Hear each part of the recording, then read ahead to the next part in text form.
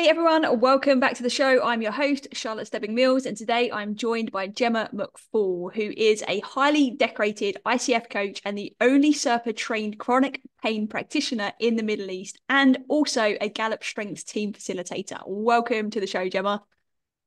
Thank you. That was a good introduction. Thank you for having me. I'm very excited. I loved geeking out on this topic, so I'm I'm happy to happy be to here. have you here because this is the second time I'm interviewing you. The first time was for our Stress Relief in Your Pocket podcast, where we was diving into overcoming chronic pain. And today I really want to focus on with you chronic pain at work specifically, because it's such an important area that I think gets overlooked. And I'm sure we're going to tap into that in today's chat. Yeah. Oh, my favorite topic. I have chronic pain at work, so I'm happy to go there. All right, cool. So let's kick off then, because I've heard you say, and obviously I've seen this in some research that comes up as well, is that back pain is one of the top causes of absenteeism, perhaps even the top one. So tell us a bit more about that. Give us some context. Yeah, I mean, it's true. Back pain is the number one cause of absenteeism, and we think, when we've got back pain, we've got to go down the medical route of I go see a doctor, the doctor gives me medication. If that doesn't work, we try physio, and after physio, that doesn't work, then we see specialists, maybe a chiropractor, an osteopath, and then from there, if that doesn't work, surgery. And I know in this read specifically, you can escalate from I have a little twinge in my back to I need surgery within the space of like a month or two, Yep. if not less. It's quite scary, some of the stories that I've heard here. So, and it's not just here. Yep. It's getting, more and more widespread, and the number of chronic back pain cases is just getting higher and higher each year. Yep. It's not getting better, but the human body has not got more fragile over the years, has it? So Exactly. interesting. Exactly. If anything, with the resources we have available, we could be the most robust we've ever been. So it's really interesting to see the numbers are saying the complete opposite. So tell us a bit more about the impact of kind of chronic pain and the work situation, because a lot of workplaces, some of them, I believe, have chronic pain on the radar, which is why we see things like, ergonomic setups, awareness pieces, education pieces in there. But typically, and correct me if I'm wrong on this, but typically we see that it's almost left to health insurance, and then that's kind of it. That's where the conversation stops. So tell us your take. This is what you do. Yeah, totally. I mean, I share my own story. When I moved to Dubai in 2010, I think it was originally we came here, I had a back so minor, like just a twinge in my back. And my boss was great. She gave me time off work to pop down the road for physio sessions. She would ask me how I'm doing. She would check if I had enough cushions behind my back, this type of thing. But there's very little an employer can do other than keep checking you're all right, get you the right chair, get you the right desk, and all of this. But maybe later we'll come on to why I don't think the chairs and desks is the answer. But yeah, it's very much like you take, especially here because it's insurance based, you go with your little plastic card. For 10 years, I used this little plastic insurance card to get as much medication as I want, physio, osteopath, and I was on a waiting list for surgery. I didn't spend a single penny on any of that. So for me, as an employee, that was great. But I also was in HR, so I could see the premiums going up a year on the medical insurance. So it is interesting. And I'm just to link back to what you said at the beginning about absenteeism. Back pain is not just about absenteeism, it's presenteeism. I spent hours sitting in my office chair, half available for people, because my brain constantly was thinking about the pain. I was comfortable. I'd sit in meetings like kind of on an angle. I'd have to stand up. I'd have to walk when the pain was that bad. So it's not just about missing work, it's about being at work, if that makes sense. Yeah, and it can be like a really vicious cycle as well, right? The presenteeism creates the absenteeism. And, like you said, if you're perhaps focusing on the things that maybe are not as effective, that cycle's only going to continue to become more frequent. And eventually you won't even be able to be present physically, but also that mentally, emotionally, productively, creatively, and showing up full of vitality. And really, that's what employers want, right? Totally, totally. And I think about the knock-on effect it has on the people working for a leader that's Yep. got back pain. Yep. Or the other interesting angle here is, maybe as a leader, you can hold it together at work and you're wonderful, amazing, super high achiever leader. You get home in the evening and you just are in pieces on the sofa because your back hurts so much, or other physical symptoms, not just back pain. Yep. And then your family gets the worst of you. Yep. So and then that's in a very slippery slope, isn't it? Because then you start to see the knock-on effect it has, and then on all areas of life. And it's something that can't be ignored. And the thing with chronic pain that I've noticed is it's almost like put on the back burner. It's just this thing that I live with, is part of who I am. I have this. And they, like, people own it. And I've been there. My partner has also experienced a lot of chronic pain, back pain specifically, to the point of getting blurry vision and like just not being able to function properly. So like I've got that firsthand experience of it, but there was still always this element of, oh, it will go away, or I'll try this thing, I'll try that thing. There wasn't really too many solutions until I started to unpack what chronic pain actually is and what it represents. So for our listeners, tell us the difference between like normal pain, chronic pain, and the type of work that you do, because you definitely have a different approach to the physio sessions, the pills and everything else. Yeah, I mean, it's interesting what you're saying about just becomes part of your life. This is hedonic adaptation. You get used to having a bit of back pain, so you maybe stop running, and then now you don't run, you're no longer a runner, and that becomes normal, that you just don't run. And then a bit later, now the pain is worse. Oh, now I stop cycling as well. Oh, now I can't bend down to the bottom cupboard. But because of this thing, we just keep adapting, and that becomes our normal. And then I hear people say things like, oh, it's just because I'm old. Like, old does not equal pain at all. Like, this is like such a wrong belief. So what was your question again? My question is around like sharing with our listeners the differences between normal pain and chronic pain. Yes. So acute pain is when you have an injury and it hurts because it's an injury, let's say. Maybe you fell over and twisted your ankle. This is acute pain. Given the right rest period, and maybe you need physio on it, possibly, or medication, possibly, it should fix itself within the space of whatever is the recommended guidelines, but 3 months maximum, right? If your body is susceptible to healing itself, it should just heal. I don't work with acute pain. This is where the medical industry is amazing. You have an accident, you go to the hospital, they can help you. This is what they are absolutely best at. But when it comes to chronic pain is where you've had symptoms for more than, let's say, 3 months. And it doesn't have to be continuously for 3 months, but you've had it on off for 3 months or more, and it's not going away. It could still be that, say, ankle thing we just talked about, but it becomes chronic at the point of kind of 3 months. That's where I specialize. And going back to your question about what do I do that's different to the medical industry? Well, by the point of chronic pain, if we're still going to a doctor, they're just going to keep on fixing the symptoms. So it hurts. Oh, okay, let's mask that pain by giving you some more medication. Or let's keep manipulating the ankle or the knee or the back or whatever until we can heal it. Whereas what I know about pain, given latest science and research on this, is that chronic pain is oftentimes, almost always, created by the brain because it's become a learned pathway. So the easiest way to explain this is we learn to ride a bike. You never forget. You can never, ever forget how to learn to ride a bike. You just get on it and you can do it. And that's because the neural pathway is established in your brain. Pain is the same. So you have a pain signal that says, oh, when I bend down like this, I'm going to get pain. The more times you feel that pain, the stronger the neural pathway gets and the worse the pain gets. And that's why chronic pain escalates over many years, getting worse and worse and worse. So the way I work with people, it's not about the body. It's not about what you see on an MRI scan. We can talk about MRI scans later, but it's about why is your brain misfiring signals into your body causing pain when the actual incident is long gone and past?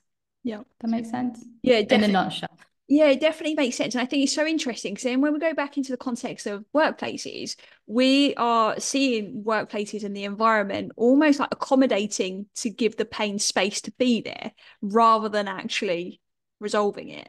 And that's where I'd love for you to share a little bit more deeply as like what it is you really then do as part of your practice. Yeah. Well, in corporate environments, I go in and do workshops on what we call neuroplastic pain. And it's a very simple workshop, but it's mind-blowing for people. They sit there and they're sitting there, they come to the workshop because they've either got anxiety or pain. I kind of cover both topics in one. And we talk about the human body was designed billions of years ago to go into the state of fight or flight if we're going to be attacked by a tiger in the jungle. That's why we have this nervous system. But in the modern day now, there is no tiger that's going to come and bite us. In fact, I live here in Dubai, and it's one of the safest places ever. So there is no physical threat anymore, but the threats are emotional threats like mortgage payments, rent to cover, will I get fired or not? Does my boss like me or not?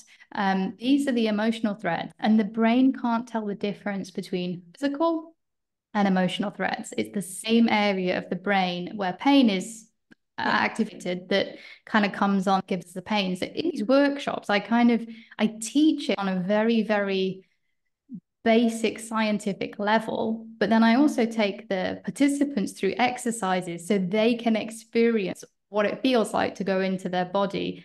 And I kind of guide them through exercises so that they can see how their physical symptoms can move around. It's fascinating.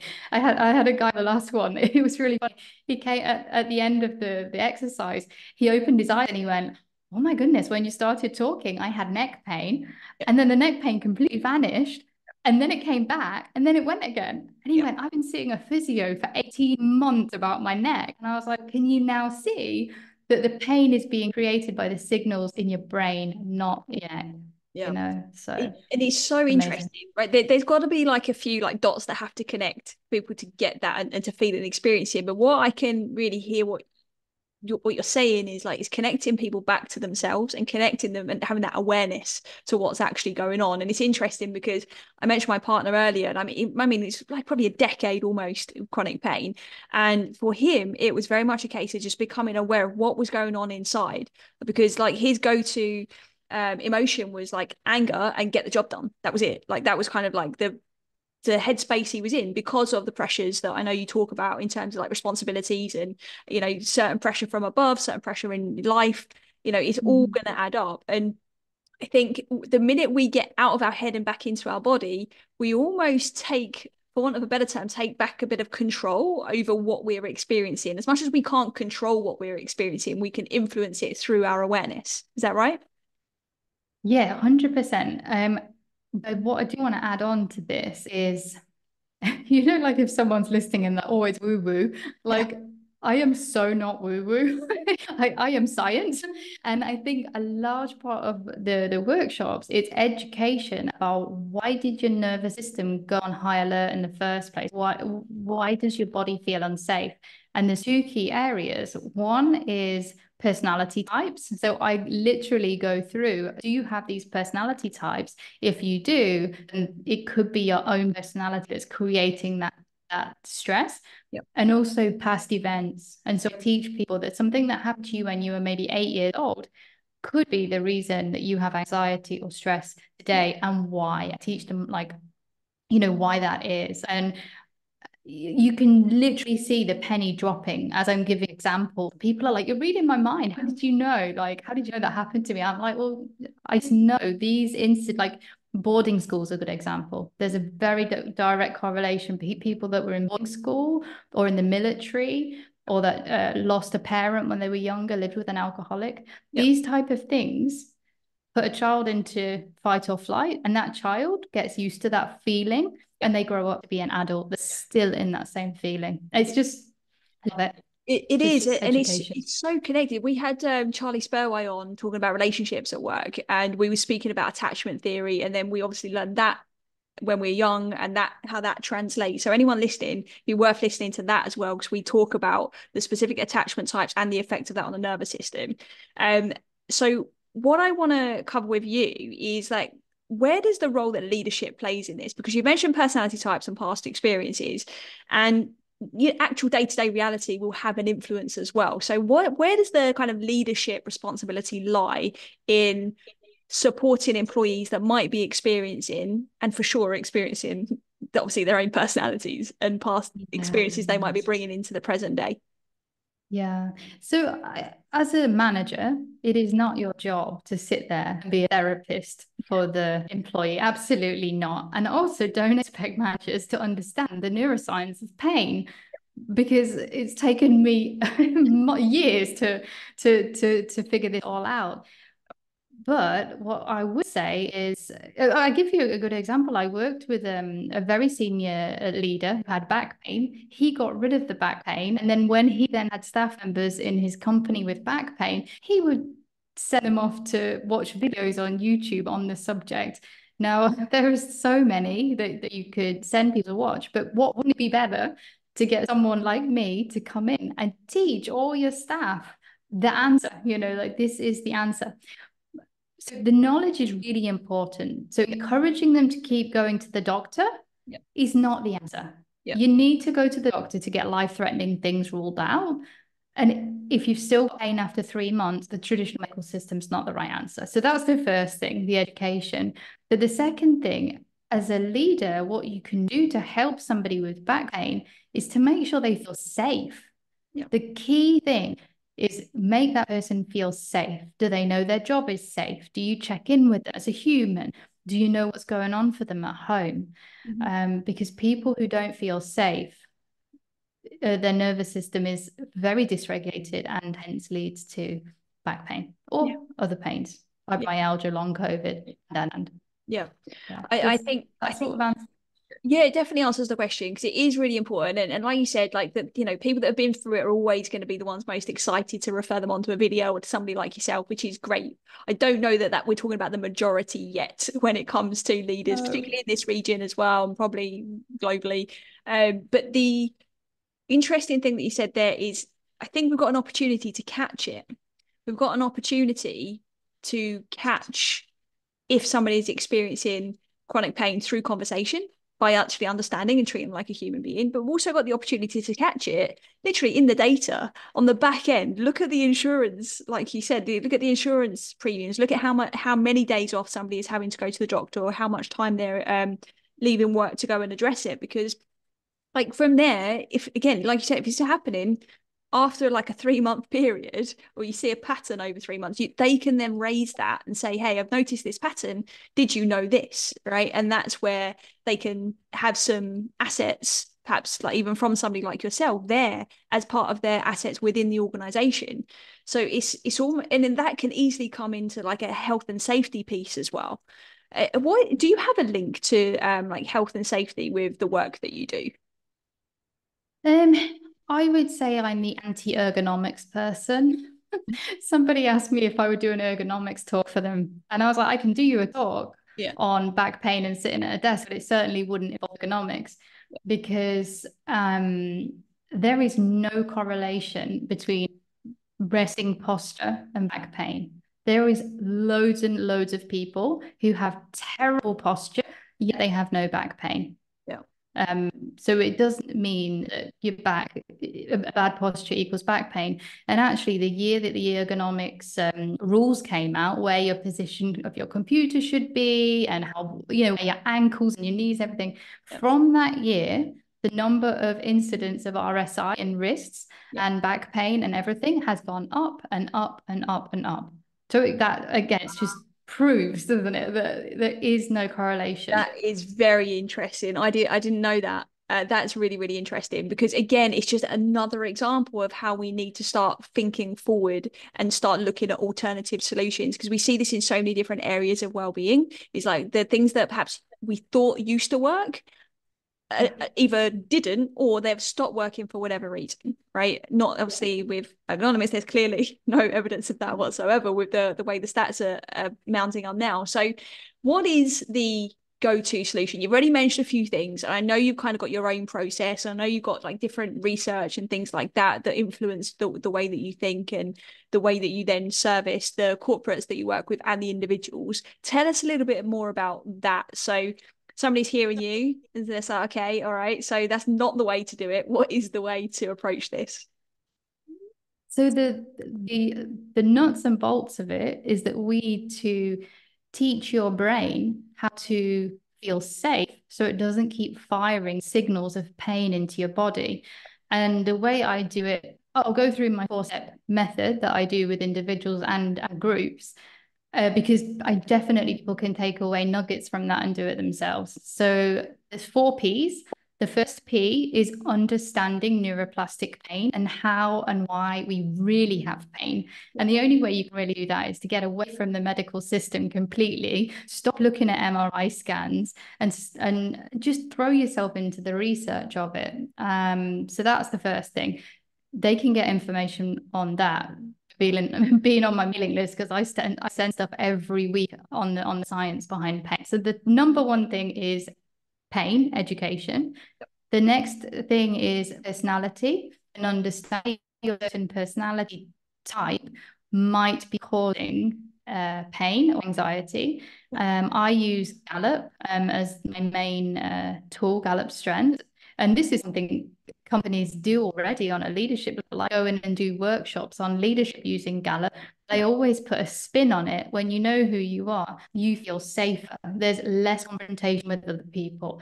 The team gels better. Like underneath all of that is psychological safety. Yep. So that's the second P, personality. The third P is past. I would encourage people to literally do a timeline from the day they were born until today. What happened to them at what age? How many times did they move school? How many times did they move country? Did people pass away? Were they bullied? Did they go to boarding school? And so on and so on. And then look back at that little version of themselves and go, wow, gosh, there's a lot I went through. There's a lot I went through. There doesn't always need to be things in the past, honestly. But for some people, the past is a really interesting exercise. And then the last thing is rest. Just on that as well, I think it's just important to mention that it doesn't always have to be like extreme things that have happened in the past. And sometimes it can be something that might, if you're comparing it to other scenarios, you might belittle it and not even put it on your list. But actually, if it was that meaningful and important to you and it's significant and you've remembered it, then it belongs on the list. It's really 100%. important. The subconscious can be sneaky sometimes, right? And sometimes we can almost like put ourselves at the bottom of a list, and sometimes that doesn't help when you're digging into the root cause of an issue. Oh yeah, I couldn't agree with you more. That is so true. And most people, when I start with them, they say my childhood was perfect. They literally use the word either perfect or joyous or I'm so grateful. And then we start digging in. I mean, I don't dig so deep like a therapist. We're literally just skimming the surface to see what's there to start with. And then they start saying things like, oh yeah, like my childhood was great because my dad never beat me up. He only beat my sisters up. Or like, and I'm like, but you watched this happen? Oh yeah, so I should be lucky. They compare themselves and they always sort of downplay. I've had clients that have said, oh yeah, my mother or father passed away when I was just, I don't know, whatever age, but it made me stronger. Like there's always that but. And it's allowing yourself, right? Because there is that intention, it's also protection, but it's also sometimes a bit of a blanket that lays over something like chronic pain, isn't it? 100%. Yeah, the past is interesting. It really doesn't need to be big things on that list. It's what is traumatic to a 5-year-old. It's not looking back on it now that I'm older. Oh, that wasn't a small thing. It's what happened. How do you feel when you were that age? Nice. So that's the first P's, and then just quickly, the last P is practical day-to-day things that you can do either at work or at home to literally calm the brain down. So if I think about when I was working in HR, it was hospitality industry, so it was incredibly long hours, and I was managing a big team. The way that my day looked, I went in early to get work done before the rest of the team came in. So that was my first problem. Yep. And then and then for the rest of the day, it was either one of my team in asking me a question, or me going to the other senior leaders to discuss with them, or meetings, or I was doing a termination, or I was doing interviews. And then I would quickly have lunch. But again, I would sit with staff members. So I'm again talking about work-related things, straight back to my desk. And then often I would work longer hours just to get something done while the office was quiet after everybody had left. And so at no point during those hours did I even take 2 seconds to go, oh, you know, there's not one single second. And now with mobile phones, you know, people even go to the toilet with their mobile phone. Yep. And even while they're in the toilet, they're checking messages and responding. And there's zero time. You're at work and you're literally in fight or flight for the entire day. And then it depends on what you're going home to at home. But let's say you've got a 2-year-old and a 5-year-old running around at home. The minute you walk in the door, it could be a battleground, fighting and arguing and crying and a bedtime routine and blah, blah, blah. And then you do the whole thing again the next day. Yeah. And it's so interesting you say that, right? Because we're just on all of the time. Our nervous system is on all of the time. Now we can be present, we can be engaged with life, but our nervous system doesn't have to be in that freak out mode, right? In that fight or flight, or the opposite, right? In an incomplete withdrawal. And you know, to carry on with your example there, the reality is that we're seeing as well when we do wellness assessments with organizations is most of the time people are selecting the answer in some of our assessments to say that they are falling asleep with screens, right? That's the go-to thing, either whether that's because they're continuing work or whether that's because they're just on their screens entertaining themselves. Like, it doesn't really matter. We're still applying more and more stress from the blue light that's coming in through whatever you're actually engaging with. Is creating more stimulation. So the nervous system has to at some point almost like unplug a little bit and come back. So that being said, what are some of your like practical day-to-day things then that somebody can do? And I think you hinted at a really good one when you went and you took a breath. Yeah, you took a breath, you come out of the air, which is good. Do you know though, just before we addressed it, I have to say, when I had back pain, I did not consider I was stressed. And if I listened to a podcast like this, I would be thinking to myself very confidently, no, this does not apply to me because I never miss a deadline. I'm not stressed. I literally did not feel stressed. And I was a super mom, super HR director. So it was like excelling in every area of life, and we're fitting the gym in, you know? And I convinced myself that I was amazing. The only downside was the back pain. Yeah. But what I now know is it is easier to feel physical pain than emotional pain. Yep. That's a key thing. And so I was feeling physical pain. The other key thing is because I grew up already with like a nervous system that was nervous, is probably a good way of saying it. My nervous system was always on. To me, being in this state of high alert is normal. I had never, ever experienced what it feels like to feel calm. Yep. So I thought I was calm. And then I would look at other people and I'd be like, oh, look, they're calm. I'm also calm because I can't see inside their body. I don't know what their calm feels like. And so I prided myself on the adrenaline and how fast and how much I could get done. Yep. So I think the first thing is acknowledging if you want to get rid of the back pain, you sort of need to go, okay, fine. Even though I don't feel stressed, I'm going to try some of these techniques. And also on that as well, it's very, very common to see that in high performers, right? It's very common to see that in senior leadership as well. It's like, imagine a fish being in water, like it doesn't really know it's in water, right? It's that feeling, right? And I think we need to establish what does it look like, and there will be signals, and I think the body is the best place to look for those signals because the body will always be trying to reveal something to you. And if it's not the physical body, it will be probably mental symptoms or emotional outbursts and things like that come up from time to time. But because it's finished and gone, we forget about it.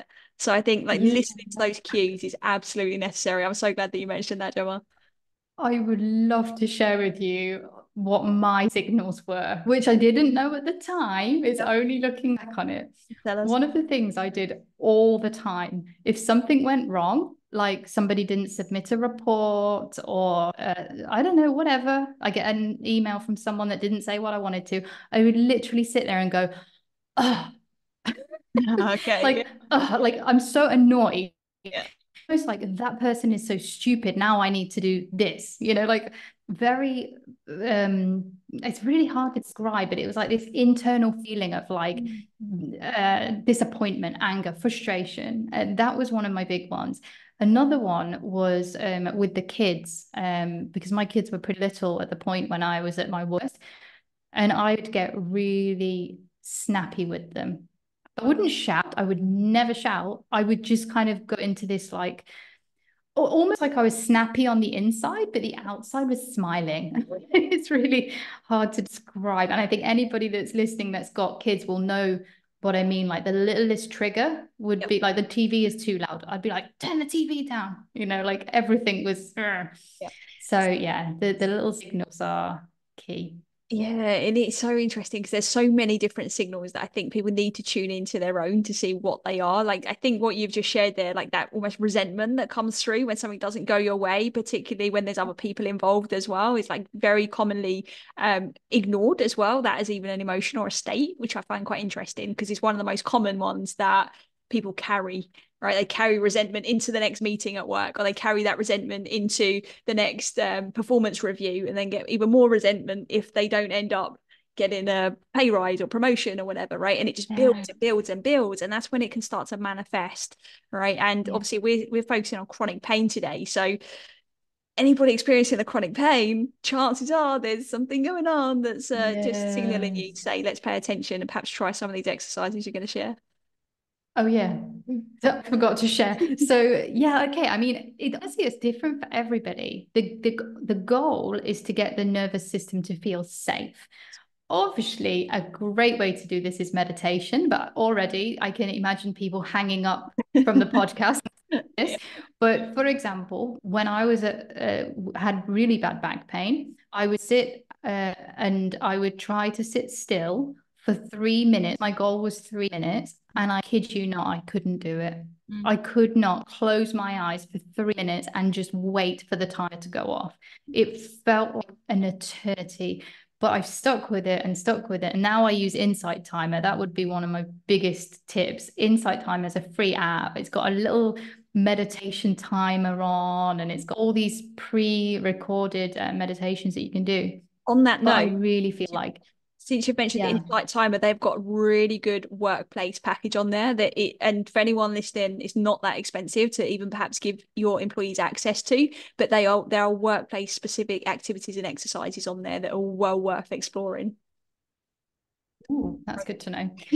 But yeah, so I would say meditation. I would have not listened at the time when I needed to listen for this, but later obviously I've realized how great it is. Getting your sleep right is the number one thing out of every single possible tip that I could give on chronic pain. There are people doing my job, the same work that I do, and they will not work with clients until their sleep is at a point where it's relatively okay. Yeah. I do work with people with bad sleep because I also can help with that. Yeah. But the sleep is crucial, and falling asleep looking at a device is the worst thing you can do because your brain is seeing a threat. The last thing you see at night is probably you're comparing yourself on Instagram or whatever.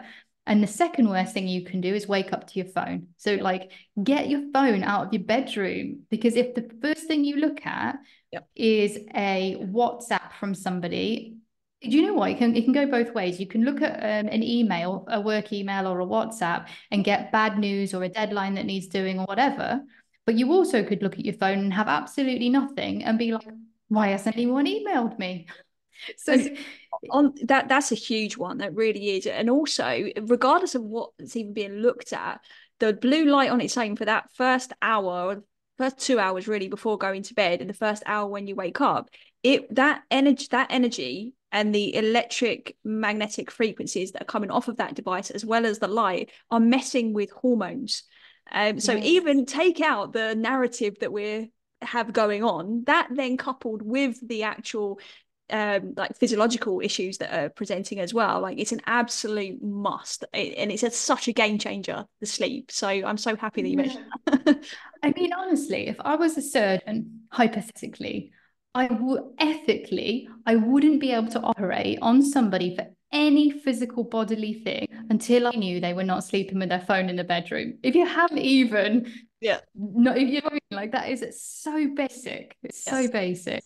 And So it's an easy win as well. I mean, people can argue that for sure, but if you start with improving your sleep quality, it doesn't take anything away from you. And I think sometimes people think, well, I can't sleep more hours because I've got this to do or that to do, or this kid wakes me up or whatever, right? All these responsibilities. But I think realistically, there's things you can do, like making your bedroom cooler, not having devices before bed, having like chamomile tea and things like that that help to bring you down will all just enhance the sleep you're yes. already having. So there's no loss here. There's nothing to lose. Our only gain. Yeah, it's amazing.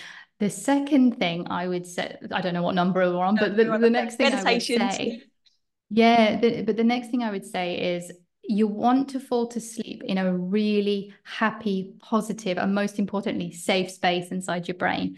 So have a gratitude practice. Again, it sounds very wishy-washy, but this has been used in the military to help soldiers be more resilient, more positive, and so on and so on.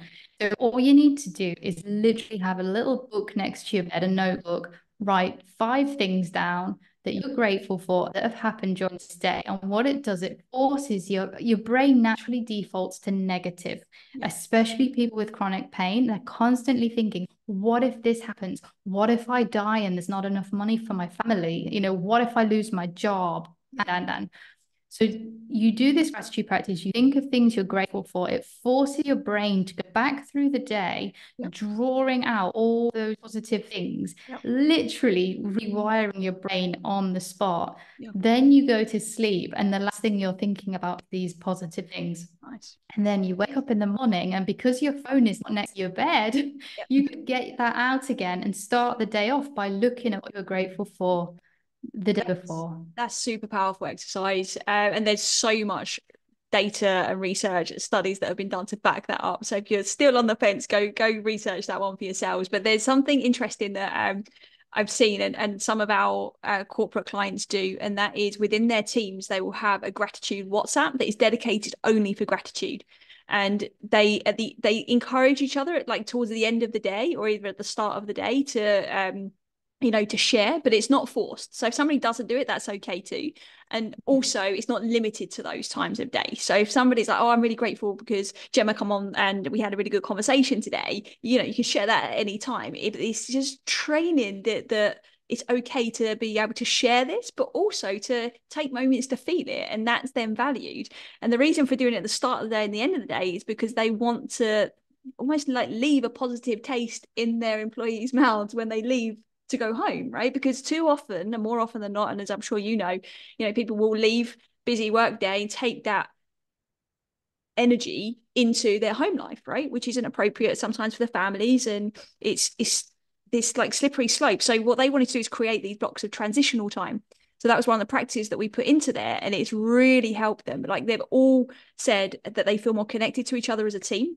They are actually noticing things before that are now that they weren't before. So for example, before it'd be like more negative bias stuff, which we're all trained to do, right? But that's because we're feeling unsafe, right? Why we would see that negative thing like you mentioning, but that flipping it and actually seeing the good creates a sense of safety within. So it really aligns with what it is you're saying, I think. Yeah. Oh my goodness. I love positive psychology. It's like if everything was rooted in positive psychology, the world would be a happy place. It's proven, it's tested, it's science, it's amazing. And just on that last point, you mentioned about transitioning from work to home.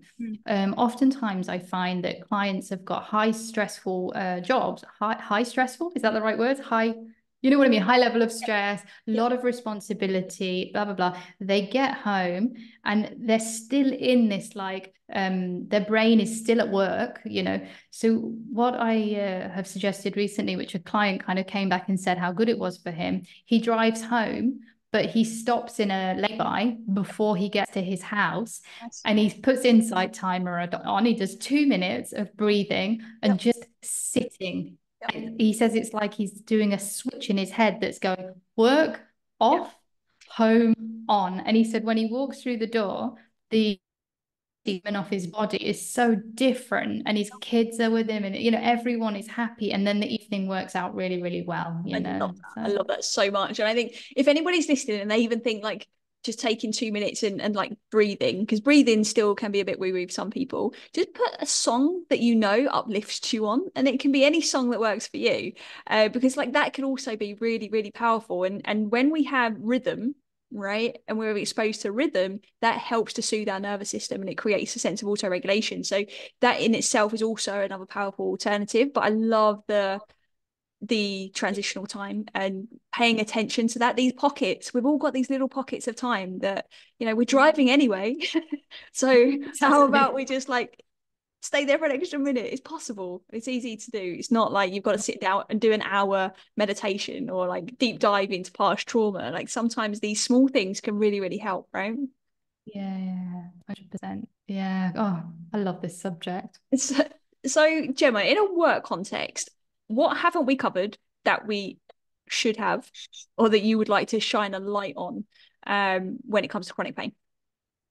From a work point of view, from a work point of view, I would say anybody listening to this that's lucky enough to have executive coaching as part of their development plan. I am an executive coach and I specialize in stress and chronic pain. Obviously I am biased because this is what I do, but in my mind, there is no point having an executive coach that's going to help you be a better leader until you've got your health in the right place. And it doesn't take many sessions. Most of the clients I work with, it's like 6 sessions, 8 sessions. And that's it. And then go off and, you know, and do all your leadership stuff. But I feel like the lessons that you learn in the process of fixing the wrong word, recovering from chronic pain, the lessons you learn in that are the best leadership lessons you will ever have. Like I am not the same person now as I was before I had the back pain. I've changed significantly as a person, just unpacking who I am, why I do what I do, why does my brain always do this, you know. What's changed for you? So you described earlier like what you was experiencing. What shifted? So that's a really good question. I think back to when I was managing people, I was a new leader myself. I thought that everybody should be just like me. I've even been working with much, much, much older people who they are the way they are, and I will always be this way, and therefore I need everyone else to be the same. I judged people quite heavily for not being like me, and I'll give you a practical example. I am a task-orientated, tick list kind of person. I like structure. I never ever miss a deadline. You know, and I work really hard. I've got really high work ethic. But I had a team, and half of my direct reports were just like me. And we do weekly check-ins. They'd come to me with my list. They'd sit in front of me, and they'll be like, okay, I've done this, and I haven't done that, but I'm going to do it next week, and blah, blah. And I would be like, great. And I felt safe because they were just like me. And then the other half of my direct reports, they would come in and sit there, and I would expect them to go through their list, but they were expecting me to ask about their family and ask how they are as a person, and show a bit more empathy and be a bit more like less task driven, you know. But it wasn't natural for me to be like that. Whereas now I can see why it's not natural for me to be like that based on my Clifton strengths. Interesting. And so I can now use my strengths that I have got to give that kind of leadership that those people need. So I can be there for both types of people now. And all the judging is gone. You know, now I hire people that are different to me because they complement me rather than getting frustrated with the things. But that's just one of many, many examples of how I've changed. That must have such a good effect on you, just from a confidence standpoint as well, that you are leading from a healthy place and you're leading from a safe space, right? And a place that then you have the ability to create that for the people around you as well, right? Yeah. And actually, I was listening to something not too long ago about the lead's nervous system. So if the leader's nervous system is really on high alert, whether it's because they outwardly showingly have anxiety or stress or whatever, maybe you can tell because they're shouting a lot or they're getting angry, or even if their nervous system is on high alert because they've got chronic pain, everybody else in the team, their nervous system rises up We to absorb. the person. Yes. So by having, quite literally, by having back pain, the rest of your staff, their nervous system will match yours, and they may end up having physical symptoms as well, if not just a bit more stressed. So rule of thumb So there, if you've got chronic pain, if you're not going to do it for you, do it for everybody around you. but seriously, because people with chronic pain tend to, and I say people, like it's literally me as well, like we tend to be such people pleasers that we will put everybody else before us. But honestly, if you're not going to do it for yourself, if you're fine, oh, I live with pain, it's just because I'm old, fine, but do it for the people you live with. Do it for the people that care about you, because it's very difficult to live or work for somebody with that's suffering. It's really hard. It's draining. Yeah, definitely. And it will also be a good mirror for other people to recognize perhaps some things within themselves as well that might need to shift, because we only recognize those things when we usually are in a state of resource, right? We can be open to learning, we can be open to listening to the boss's way of doing something if we're in a good state. If we're not, you're always going to butt heads and there's always going to be some resistance or friction there, and we want to really start to create teams that have less unhealthy friction. Friction's okay, but it needs to be healthy friction. And I think the way you link as well what you do, the chronic pain, with strengths, I think is really interesting. And I know a lot of people, particularly in this region, do a lot of strength training. I don't know how many of them look at it through the lens of health and looking at it through the lens of pain, and how that interlinks with somebody being authentic and then having the confidence to show up as a leader as well. Have you got any kind of like cliff notes on that before we wrap up? I know that's a whole kind of a conversation, I think, for another day, but I'm sure our listeners can find you more. No, it's a great, great question. So Gallup, the company that created Strengths, over COVID time, they started to look at how strengths can help you from a wellness point of view. So there is a lot of material on it. But yeah, I don't know in the region who's focusing on it from a let's say a psychological safety point of view at work. But these benefits naturally come. Anybody that's been through team building with StrengthsFinder will know that you go into the session with maybe enemies at work, and then as you start unpacking each other's strengths, you look at each other and you're like, oh, that's why you're like that. I just thought you were difficult on purpose, like, but you're not. You're actually just different to me, and now I get you. And then you can change the way you approach them. You approach them in their strengths language, and you approach them giving them what they need rather than with from your angle, which is what obviously I always used to do, which is why I came up against a lot of resistance at work. So yeah, and I know we're going to wrap up in just a minute, but if anyone is listening to this and needs a bit more, let's say, proof of what I'm talking about is real, there is a lot of research that's been done. It's all evidence-based, but one of the more recent ones is the Boulder study, and basically they put 151 people who had been experiencing back pain for 6 months or more through a 4-week program, exactly like I do with clients. 4 weeks, no physical, nobody touched these people, nobody manipulated their spine or anything.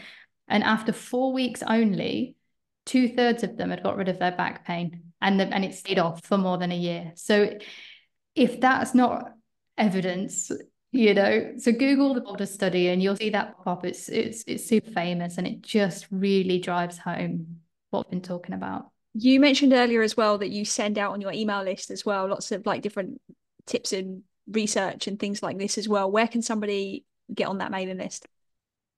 Yeah, so it's just my website, gemmamcfall.com. And actually, I've got all technology savvy now. So I've got a quiz called Is Your Pain Curable? And you'll see it like as soon as you get to the website. And basically, it's video of me talking through the basics of what we've done today.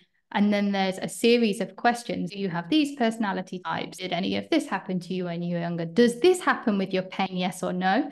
And the more you answer yes, the more likely you have neuroplastic pain. So if you've been listening to this and you're thinking, oh yeah, mine's physical because my doctor says blah, blah, blah, maybe you should take a quiz, and it will just give you some food for thought, and then from that point on, you're on my mailing list, and then you're lucky enough to get my cheesy emails every week with some tips. I love that. And I think it's also important for, yes, listeners to go and do that, but also we've got obviously a lot of leaders that listen to this and a lot of managers that might be able to spot and catch some people, like we said earlier, with some of the behaviors, with some of the conversations they're having, perhaps with the amount of times they're dipping out to go to the doctor and things like that, that might also benefit from. So please, when you're thinking about this quiz, think about who else do you know that might benefit from it? And it might be somebody at work, it might be a family, a friend, whoever. Send it their way. Even if it's not for you, send it their way, because the more people we can move out of pain, like the more effective everything else becomes, and ultimately we become healthier, happier, and more high performing, right? So Gemma, my last question is the same question I ask everybody, which is which global goal you're supporting with your attendance on this podcast today. So we obviously are making a donation to projects within your choice on your behalf, which is global goal number 3, good health and well-being. So tell us, why is that so important for you? Oh, well, do you know, that's a really great question, and I wish I'd prepared. Health was not one of my values before. It never was a value. It's not something that even, like if somebody handed me values, which are your values, I would never ever have chosen it. But having not had health for 10 years with the back pain, it is now my number 1 value. And that is why I will do anything to support anything to do with health, well-being. It makes me so incredibly sad to think there's people suffering unnecessarily, and so yeah, like this is why it's important, because it's literally it's my everything now. Yeah. Amazing. I love that so much. Thank you so much for coming on the show. Obviously all of the links to where people can find you will be in the show notes. I know you hang out on LinkedIn, Instagram, and obviously your website that you've already mentioned as well, so all of those links will be in there. Is there anything else that you want to say to our audience? Any final thoughts? Just thank you for listening, and you do not need to live in pain. You do not need to. Let's talk. Yeah. Amazing. Thanks. Thank you. If you enjoyed this episode and you haven't done so already, hit that subscribe button so you never miss an episode. Please share it with a friend who you think might benefit. Spread the word. That's how we're going to impact the world, by helping each other. We appreciate you so much, and as always, unconditional love and wellness to you.